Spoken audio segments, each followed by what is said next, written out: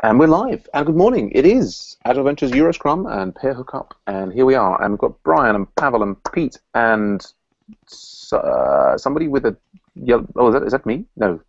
There's somebody else. Who is that person? And I can't find my mouse quick enough to mouse over. It's Yarrow. Hello, Yarrow. And myself. And here we are.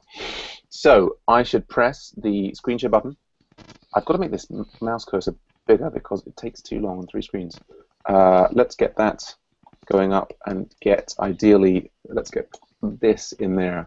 So, on the SaaS book note, so that's one thing. Yeah, I'm working on the index of the SaaS book for the Armando and Dave, and that's something that we could distribute. And I've got that all working, and I want to try and get people who want to be involved in this, which I think includes Pete and Thomas and Marion, access to the right repo. And Armando's working through. He's obviously concerned about the security of the content, so that's ongoing. Anyway, I just mentioned that because we had SaaS book up there. Let us talk about EduChat. We had a session yesterday. Myself and Brian and Michael were there, which is kind of a DevOps session, and we did make some progress actually, which I was quite pleased with. I was just going to show. I noticed one of the things they're talking about edX. I always do this, right? I got a live course, right? This is my computer organization course, and I added here like experimentally week 4 for us to test the new thing, and by default, the release date that it gets when you open it is like it's the same as the start date. So what happens is my students end up being able to see, this like hanging week 4 and like, oh, what's that? That's kind of weird, kind of thing, which it shouldn't be released until this day. Okay, so I don't know. These are the ongoing things we want to get fixed in edX, but that's not. Well, I don't know. I mean, there was a lot of people last night in the open sessions talking about Python. It would be great if we could somehow try and get the Python edX. Because the whole of edX is open source in Python. It would be great if we were kind of involved in that. But anyway, going back to EduChat, what we did was we were playing around with the server, and we were able to basically create this. I don't know if it was see that all right, but so what we did is we used Derek's existing bit of JavaScript and pulling it down, and Brian pointed out we could, in the div, we could specify a particular chat room, and then so I think if I've still got the appropriate window somewhere, or maybe I don't, or maybe that I shouldn't fixate on it, but we're basically able to create new chat rooms at will on the old server, so that's quite pleasing. I don't think I have the thing to hand, but there we go. And yeah, so I was very pleased with that progress. Any other thoughts or input on EduChat at the moment? I guess not. Yeah, I hope we may or may not hear from Shmuel then. Actually, here's the code that does this, I believe. Yeah, or I've kind of this was the chat thing. I guess I've lost the connection to it.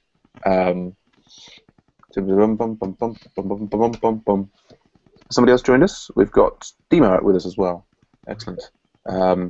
Anyway, so that does a simple bit of JavaScript. Okay. Well, I shouldn't do that. No, stay on target. Stay on target. Stay on target. So I'm now unblocked.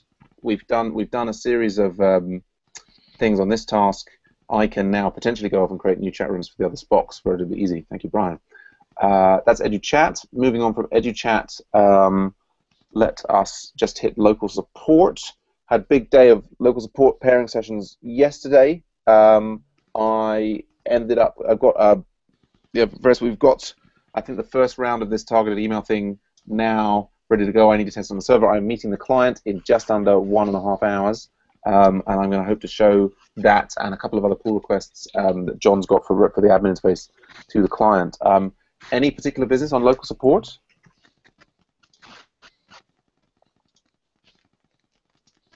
I mean, local support, quite quiet. We've got, lots of little outstanding bits there.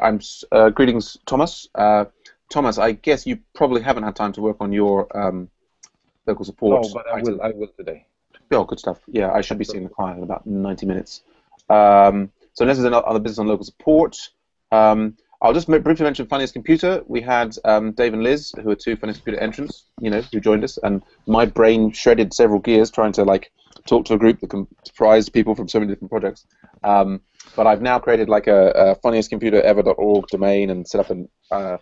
I need to give the critical action for me here is I need to give Dave and Liz access to email. So anyway, we'll see. I mean, in some ways, I think that Dave and Liz might need to take some of our programming courses before we can really get them. I don't know. This whole it's a sort of a stub here. That's like the whole crowdsourced voting thing. Anyway, any thoughts on Funniest Computer? Any business there? I assume we can happily skip over the Odin project for the moment, although I'm spreading that around with more different people. We've talked about SaaSbook. I'm missing autograders. Any updates on autograders? Yarrow, I think I missed you in the yesterday afternoon Scrum. I did review all of your stories, and they all look good. They all made sense to me.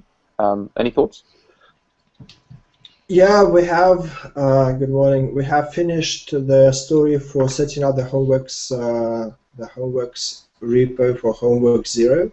I was just preparing the pull request there, but I need another half an hour or so just to polish some things off. If you look at my screen now, I just wanted to show what we've done. Yeah. The thing which is on my screen now, the green thing. Well, basically, we have managed to, well, now we have a table for the specs we want to run in the Cucumber scenario. So in here we can specify the title of the test. Like you see, we have specs with solutions. We can specify the test subject, the spec, and the expected result. Fantastic. So that would clone the RAG, install it, run bundle install, and then run all the specs according to this table. Excellent. Fantastic. Yeah, so we're ready to move on to homeworks 1 and 2, and we'll do that today. Okay, excellent. Before you do that, can you send me the draft of your bio? Sure, yeah, and it's ready. Actually, I will send it in half an hour or so. I look forward to reading it. Fantastic. Okay. Right. Any other business on EduChat? This is not EduChat. On autograders? No. Good show. So I think that's covered everything with the exception. Well, I guess we've got the new project we're talking about, which is the training TA thing. I guess maybe this is a good time to just mention that. So I had further discussions with Armando and with edX for the training TA's certificate. They are basically saying it may be time consuming to get approval from either Berkeley or edX to get their names on the certificate. What Armando has suggested is that we make it an ESAS, which is the Engineering Software as a Service, so of course Armando and Dave's textbook, and make it an ESAS certificate, because we can just sort of, Armando could say, because everybody loves the idea. They're just, they sit, Armando and the edX people, they sit within this big, huge bureaucracy, which, I guess is designed to stifle innovation or something. I don't know. Well, no. Maybe it's designed to stop people, doing bad things. I don't know. One day we'll work out what bureaucracy is for, and then we'll all be happy. But, yeah. So I made a provisional list, actually. I mean, Pavel, sounds like you're happy to take the lead on this, and, we need to, I guess the first thing, would be great, create a name. We could even start, rather than creating the information in the Google site, we could do it in the, the website one production. Add the project there. I mean, it can be a temporary name for the moment. And I just made a list, I believe, of a rough list of the things that I thought could go in. I mean, Armando was saying, oh yes, we must have, a list of what people are being certified for, and I was like, yes, absolutely, here's a list, which I'm just looking for, and this was my rough list here, but obviously this needs to be worked on and thought about, and yeah, I mean, what I guess we critically need is a tracker, but so here's the list here. I guess we need new chat rooms and different things. Can you see that? I guess we don't have to get into the discussions of this, but any random thoughts, feel free to throw them out. Hey there, Michael, you're up early. I guess what I will do is immediately create a project. What do we call this? This is I'm going to call this ESAS training program for the moment.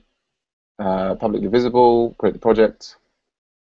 I'm sort of, partly this list that I'm creating is thinking about the things that the tiers currently do, which is, responding to people in the forums and in the chat.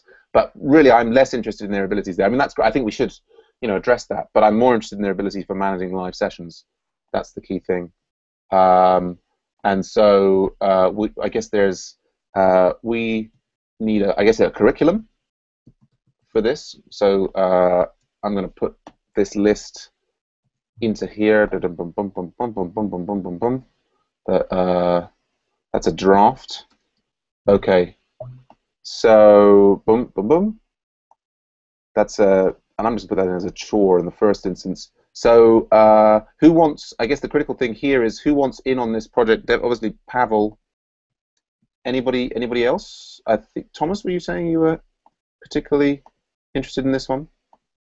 Yes, I am interested in this one. Yes. Anybody else want to go in on the track? Obviously, it doesn't have to be now. I can have you later. Jump in on that at some point.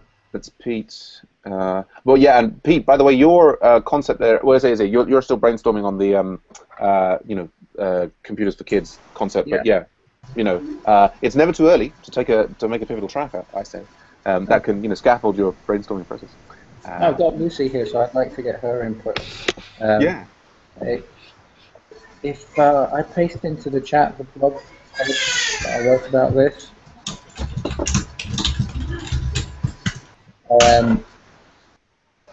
I want to make a code academy for kids. Right. So I've sat with Lucy and Maya, my twins, and we've been through the HTML track for Academy, and yes. They've learned a lot. They've learned HTML. They can write their own HTML page now. Well done, Lucy. But it's a little bit dry wading through the Code Academy, and I have to read all the instructions to them, and there's not a lot of interactivity. If you scroll down there, Scratch. I think Scratch is great because immediately you think of visual, and it's like a puzzle. You have to put the lines of code together to make Scratch the cat do something. So that was a lot more interesting to start off with, but then you get wading into object-oriented stuff, and you have these classes. Each character has its own class sort of thing, although they don't call it that. Right. That's structured. So I want to put together something that combines those two with, some of the elements of the Flash games that they much prefer to play during our computing lessons. Right. Yes. At the end of doing some programming, we always go to the BBC, children's BBC site or the Disney site, and we play some Flash games. All about drag and drop. What's your favorite game to play on?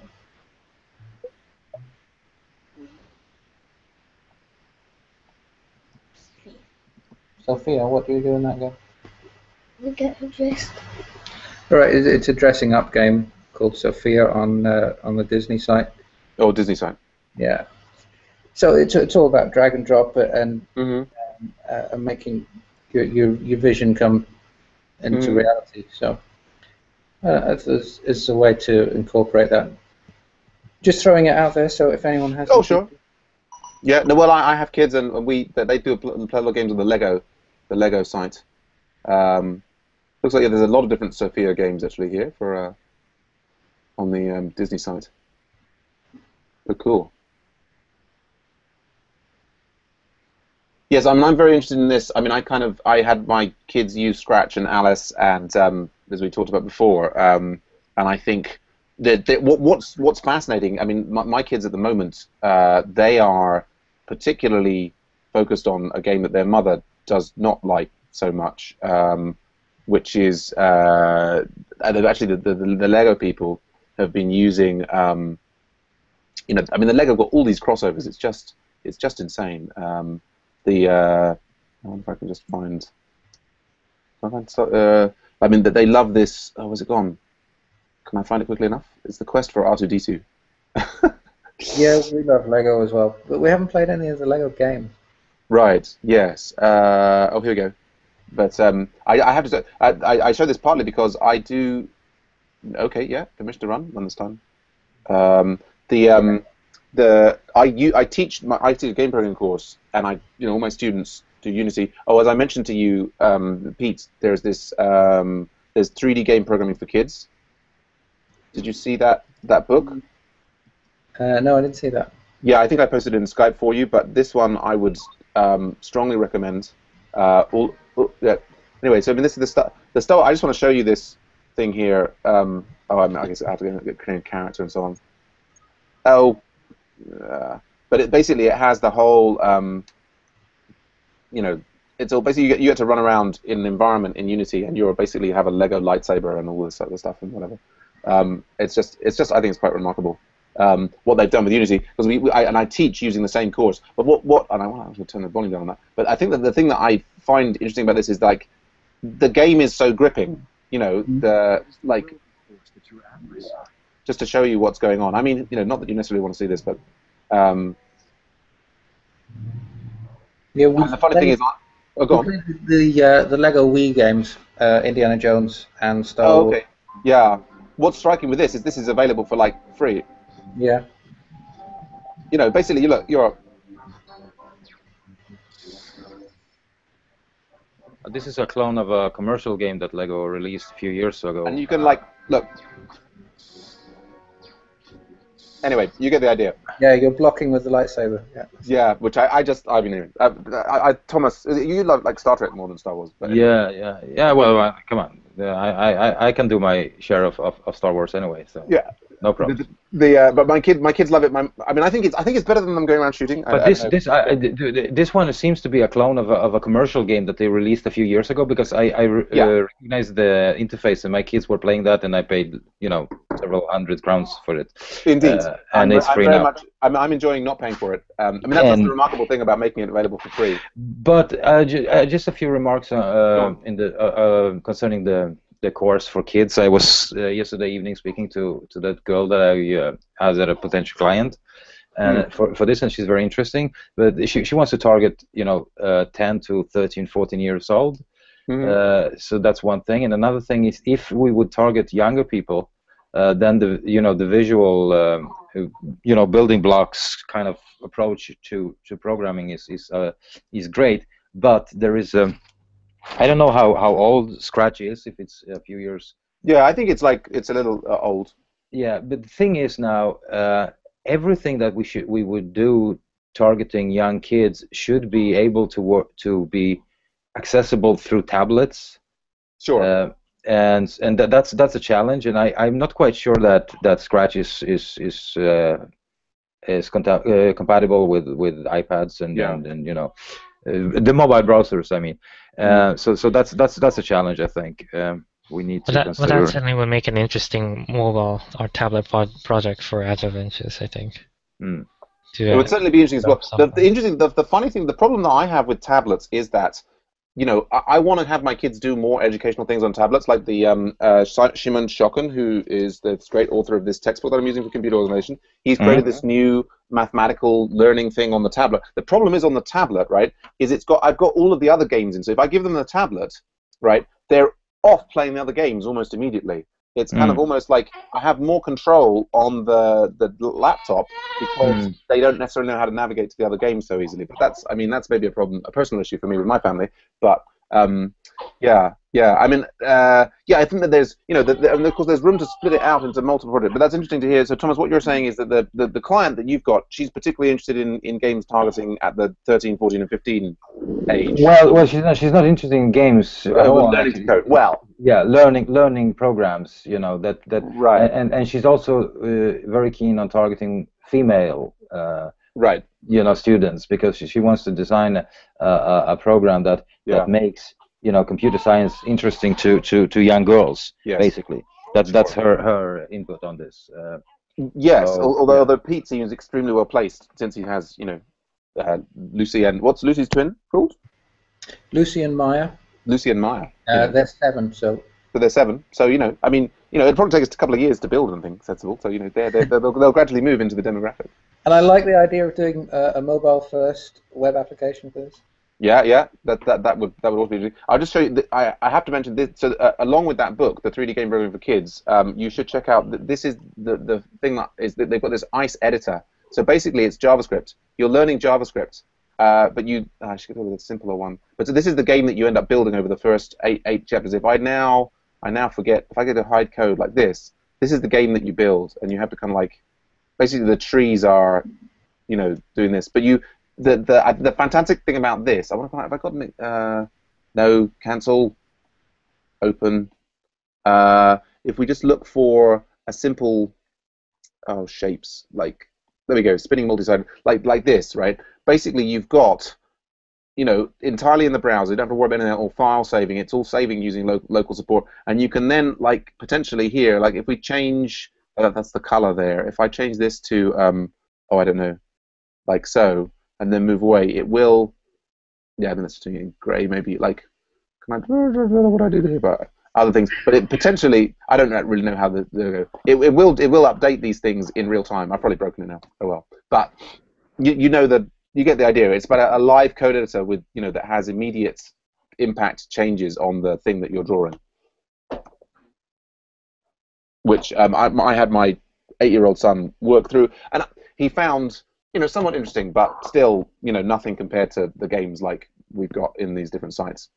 So, I mean, I think that the task, in some ways, really is can we make it so that the programming thing is just as exciting as playing the game? Can we compete with the games? I mean, I wonder. Maybe not. That would be a good challenge to work towards. Yeah. What it reminds me of, brain. There was the startup. What it reminds me of.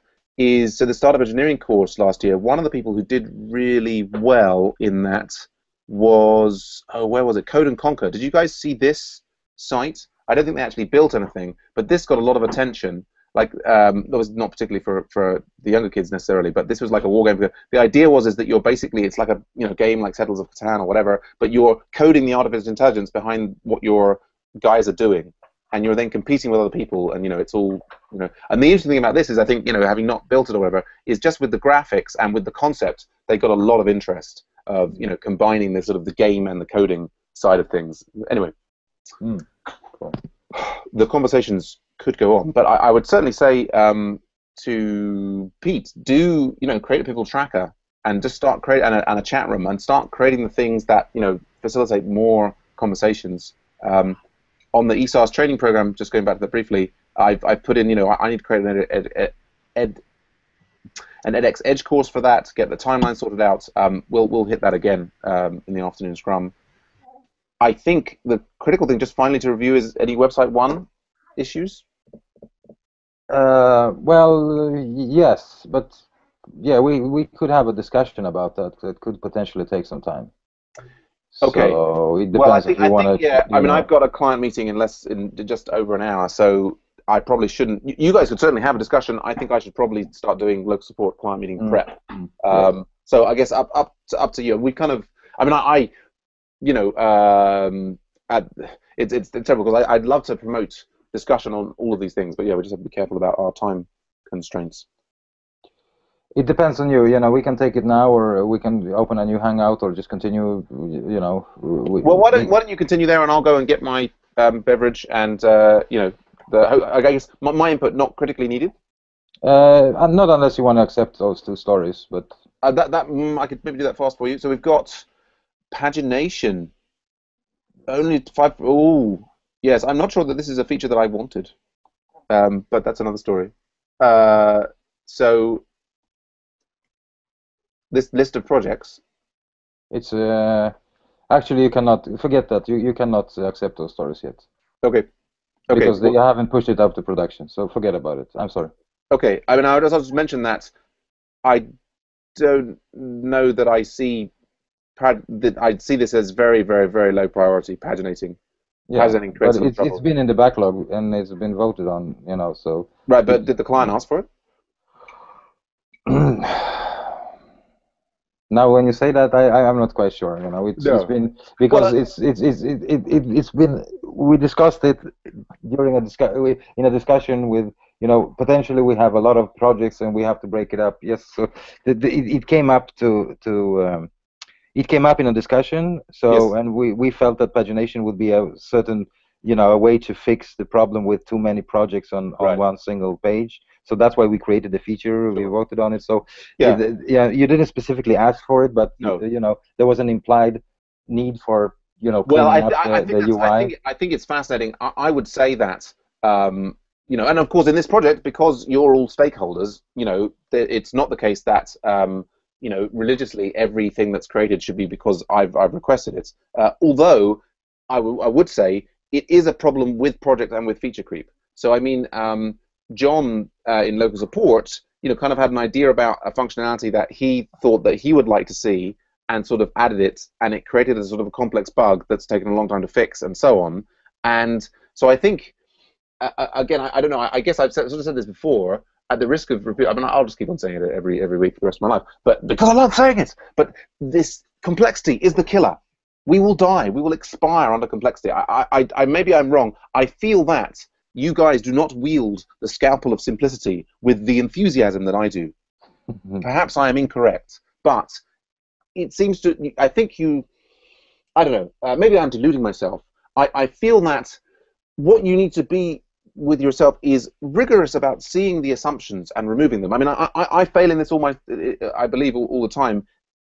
You know, it's about not making things any more complex. I would say, particularly if we refer back to local support, we also had the same thing in local support, and we had Sampriti implemented, and this is, we sort of assumed that we sort of needed it. We needed the pagination. Sampriti implemented quite a complex JavaScript thing that actually ultimately didn't do what the client wanted. I mean, it kind of, you know, at the beginning we were sort of showing it, and we had this, like, you know, you had like 10 of the things, and you scrolled down, and it kind of went tick, tick, tick, tick, tick, and it was kind of like, oh yes, we've got this infinite scroll going on.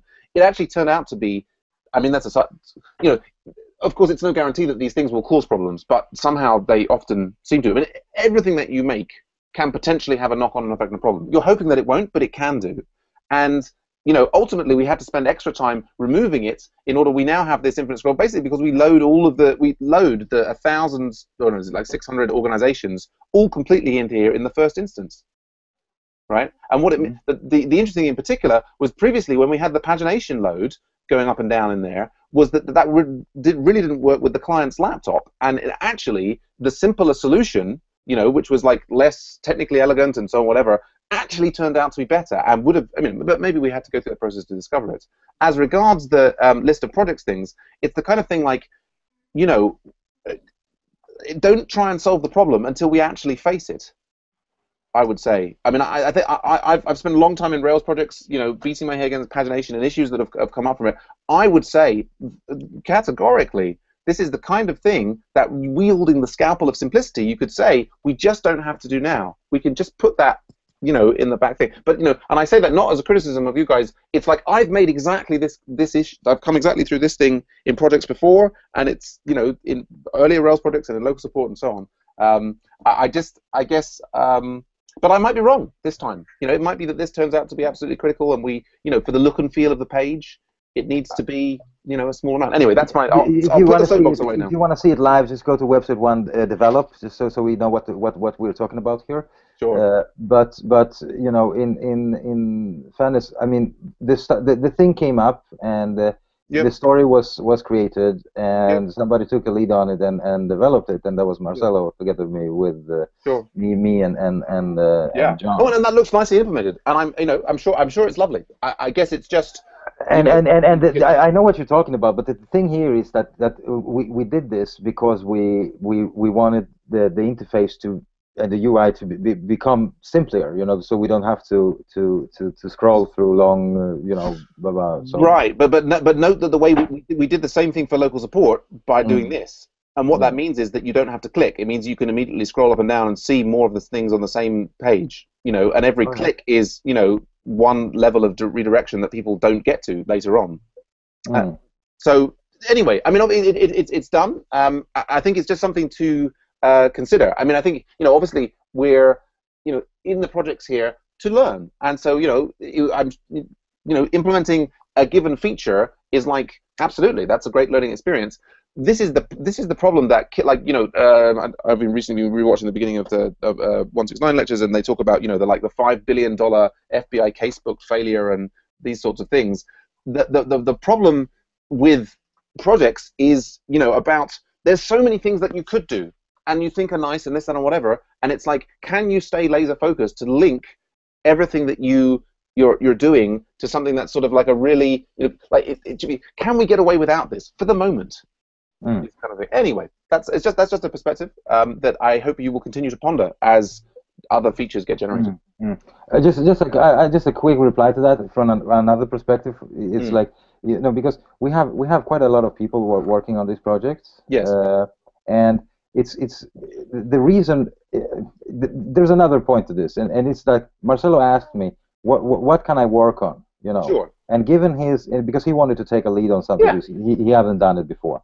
And given the level of his knowledge and his experience with stuff, we were browsing through the Icebook and backlog for a feature that is fairly easy for him to actually implement. And that's the choice was made to give him that feature, because we want him to learn and just make him do more than being an observer and sure. Sometimes a driver, to actually take a lead on something. So I see out of the perspective of like kind of project manager, it's my responsibility that people also grow under in this project. Totally. And I'm very proud of Marcelo, because he overcame a lot of obstacles in this story, and I'm very proud of him doing that, and I'm also proud of him working together with John on this feature, because it was fairly hard for them to test it.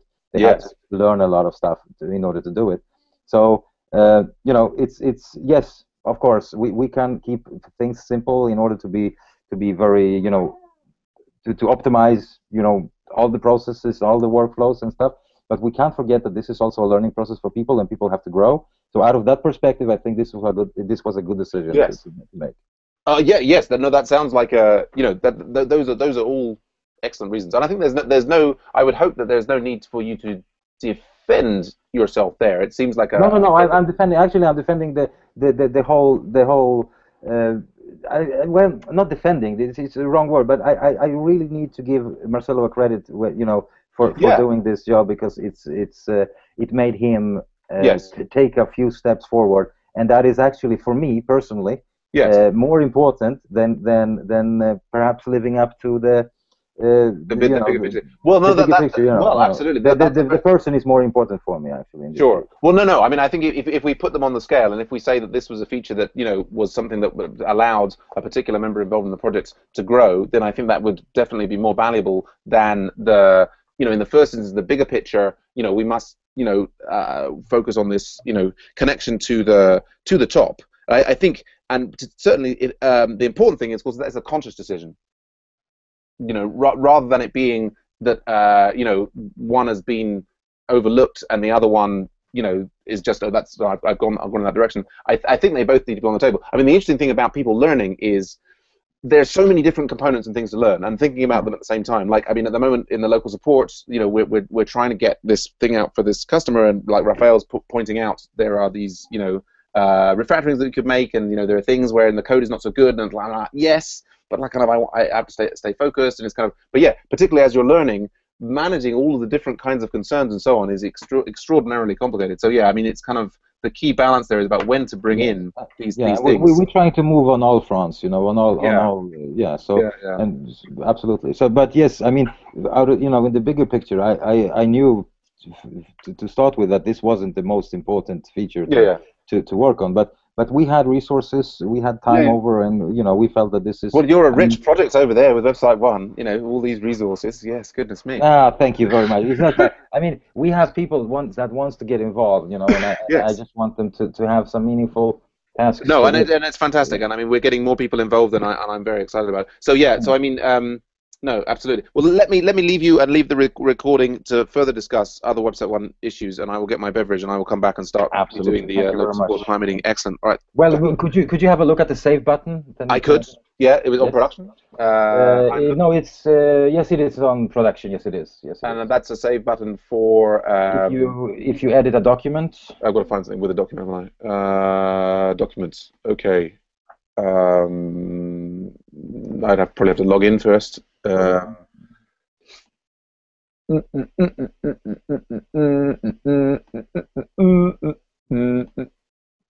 Okay, not this document. No, I have to edit an action. Right. Okay. Go on. You have to edit the document. Yeah. Okay. Yes. So I'm looking at this save button. Wait a second. What the hell?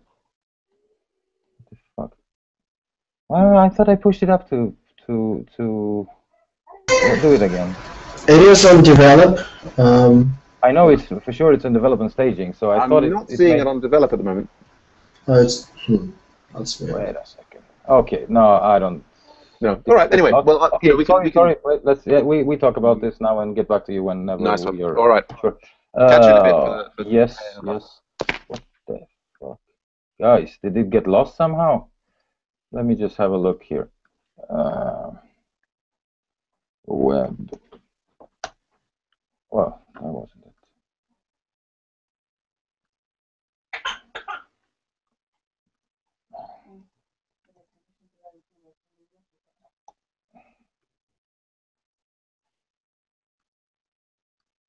Are you guys hearing me?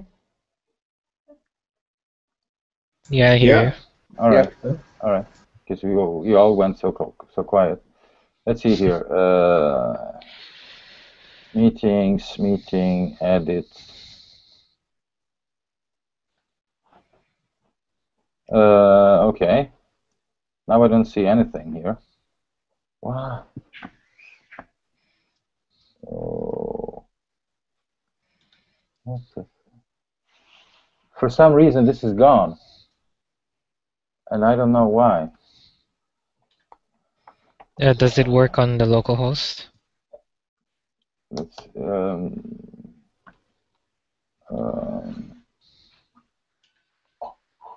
a second. What happened?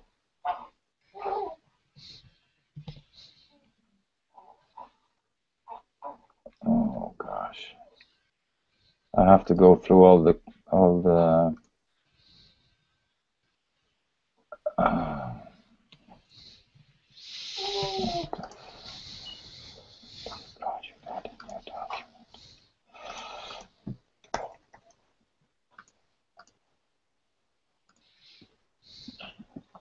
Oh, it's not there. What the fuck? I don't know. I don't know what happened really. I don't know what happened. It must have been. Should it be the develop branch or the master branch? No, it's gone from all the branches. Let's see here. What that change was done in views, show, documents, show, right? Yeah.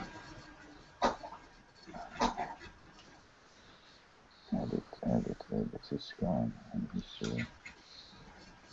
Working on Qs 5 days ago. Oh, Thomas, I found it. It's it's gone in the second to last commit, which is called merging with origin master to resolve conflicts. And that's where it was deleted. All right. Okay. Yeah, because all right, I know what it is. We had some conflicts, and I looked through the code before I merged, but I didn't pay enough attention to it. All right. So this one way to do is, do you still have this feature branch, Yaro? Let me check. Because we can fix this in two ways. I can either revert the merge that I've done in order to solve some conflicts, or you can resubmit that code, by pulling in the latest code first and then submitting the pull request again.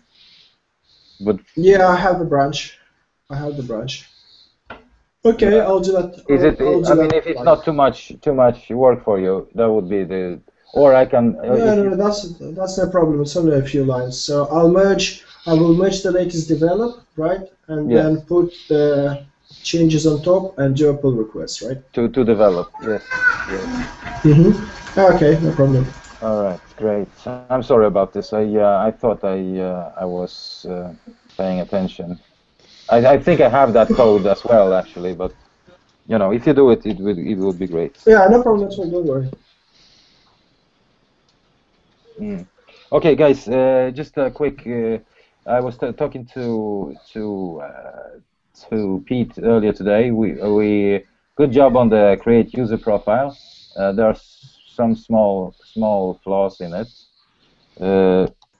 and I guess you guys will address that today. And the thing is that if I go to, you know, I'm logged in here on develop, and I can see the edit button. So if I click it, I can go on and edit myself, and that's perfectly all right. The problem is that if I go to Sam's profile, I still see the edit button, and I still can edit myself, and that is not okay. All right? But Pete already knows this, so that's not much to discuss about this. Yeah, Thomas. Yeah, I was working with Pete yesterday.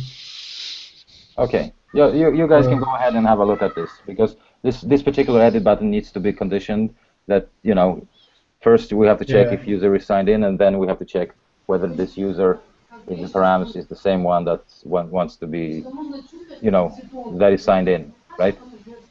Yeah, great. Back to Pivotal. Yaro, I saw that you clicked start on two stories there, the one with YouTube and the one with GitHub. Well, I clicked on the GitHub because we were just going to do that with Pete after we finished this user profile. And links to YouTube, yeah, I started doing that myself. And in fact, I have. It seems like really simple. You're breaking up a little bit, so. Yeah. I wanted to have a go at this story, and I start looking at it, and then I realized, well, it seems to be really simple to me, so I want to discuss this. What do we want to have for this story? Okay.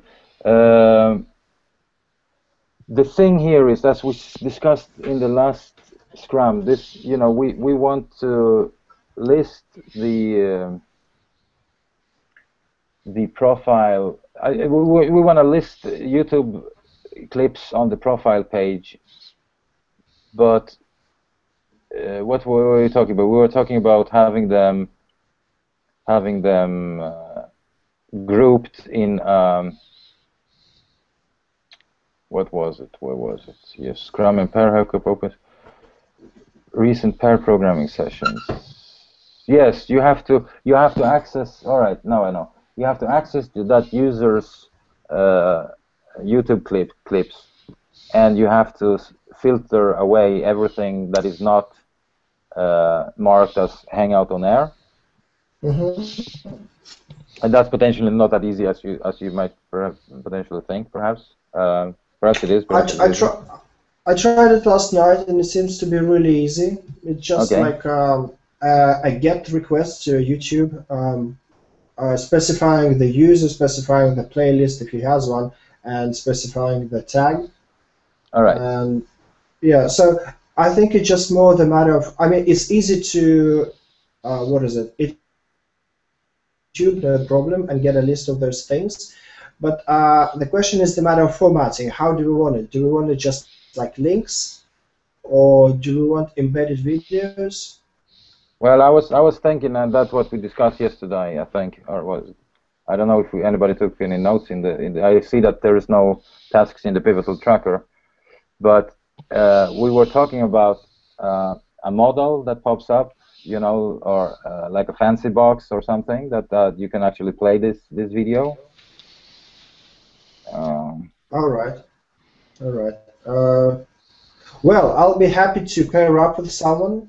So I know about how to query YouTube, and somebody who can, you know, do the fancy stuff with pop-up windows and embedded videos. Yeah. Because I have no idea about that. All right. Okay. The thing is that what I want you guys to do is that I want you to break up this.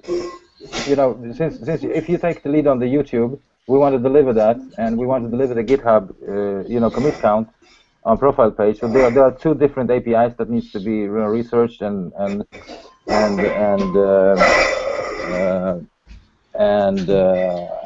implemented. And my idea was like, I would like Pete to take the GitHub commit count, and you to take the YouTube API, because my understanding is that the YouTube API is more complicated, and I think that that suits you more.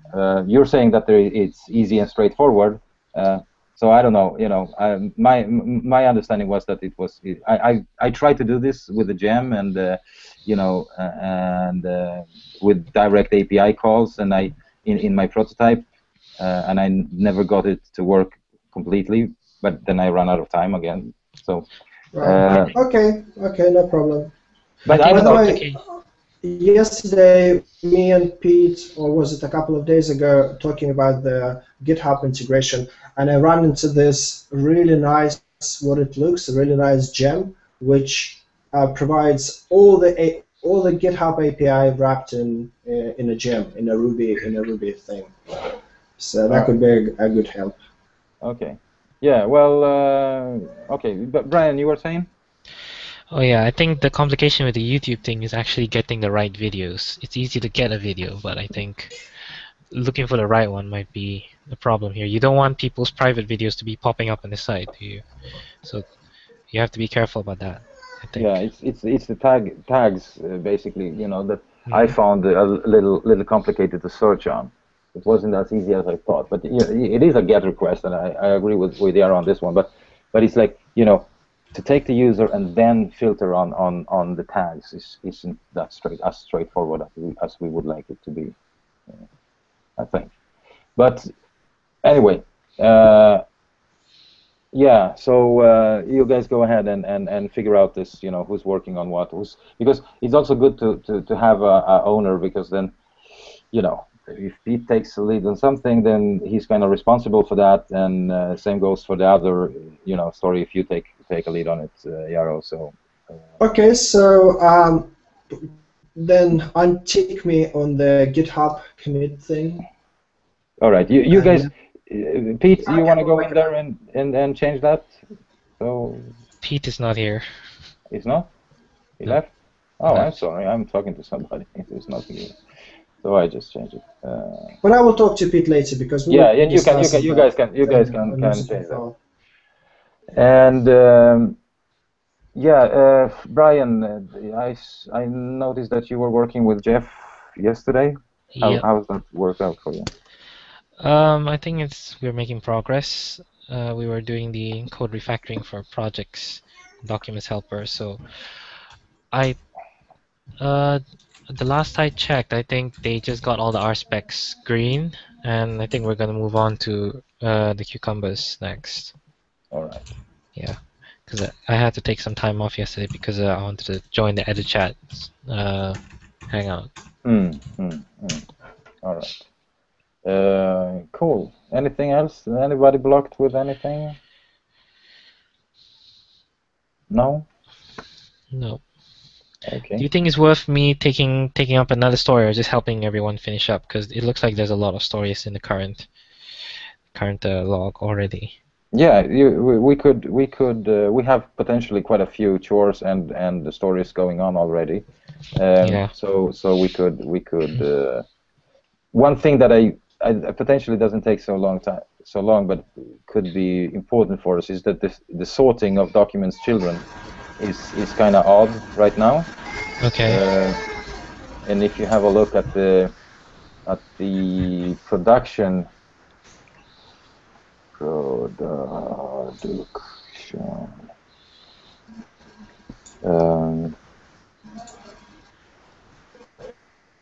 Let's see here, our projects, and we go to website 1, and we go to Scrums. No, I mean we go, of course, to local support and go to client meetings.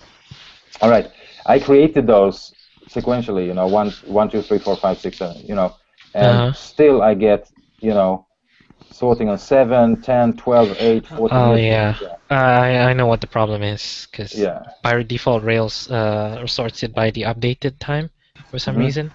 So every time you edit a document, it's gonna go back to the top of the list. So that's a quick fix. yeah. I'll be able So to you do can that. just you know, take care of that. Is here fix. So sure. Yeah. So that would be great. Okay. Yes. So,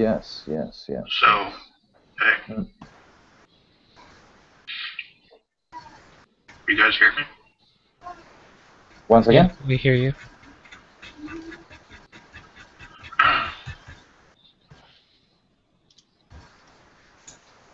Go ahead, Michael.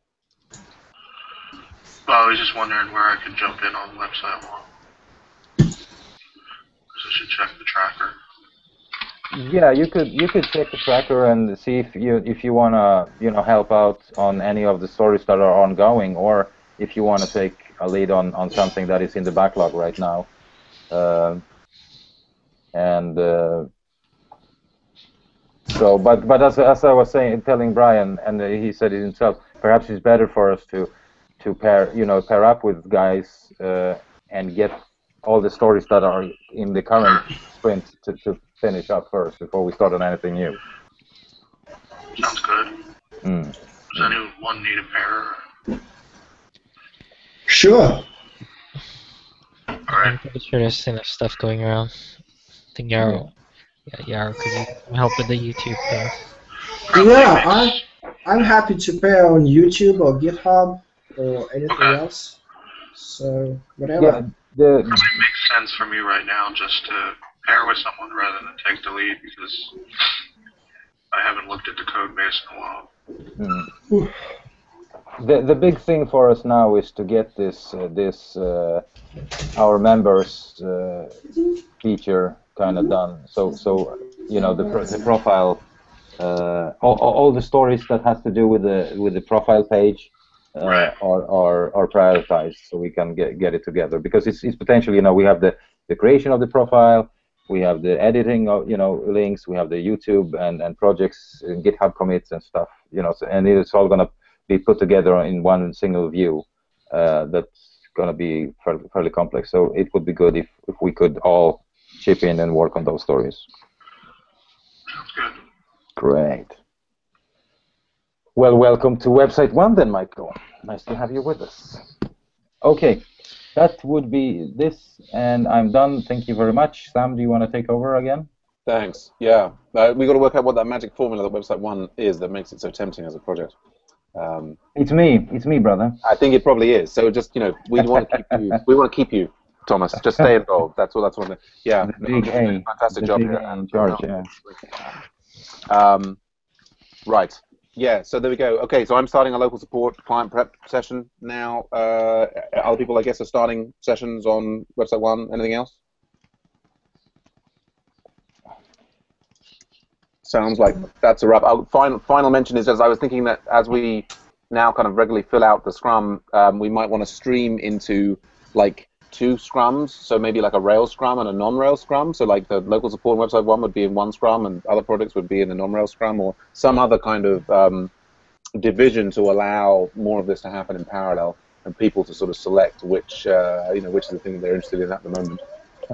Anyway, just I'll leave you with that thought, and maybe see you in local support client prep or the local support meeting, and otherwise I'll see you all at, or there's some subset of you, some super combination set at the afternoon Scrum.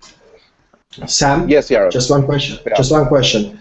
The latest pull request, well, the first and latest pull request we have done, the homeworks repo, was like for autograders, was like a proof of concept that that thing should work. Yeah. Now we have refactored it quite a lot. Yeah. And I want to do well. And this, what we have now, this should have been the first pull request. So I cannot really merge it. When I click the merge button now, it says it cannot be merged automatically. Could I ask you just to? Well, what you need to do is then you need to pull the current develop into that thing, and make and handle the merge. I have. Right. Sure. Right. I have. Okay. But so having done that, then you shouldn't get conflicts. If you've done that correctly, then you shouldn't get conflicts. Well, that's weird. Yeah. But okay. I mean, I wanted to ask you to sort of pull that into replace what we had in the first pull request. Yeah, that's not easily done by me, and I must now do the local support client prep. So I would say take another pass to see that you've done the merge effectively, and otherwise we can look at this after the next Scrum. We can look at it together before we start on website 1. Okay. Oh, good stuff. Yeah, look at it with Michael. Nice one. All right, thanks, guys.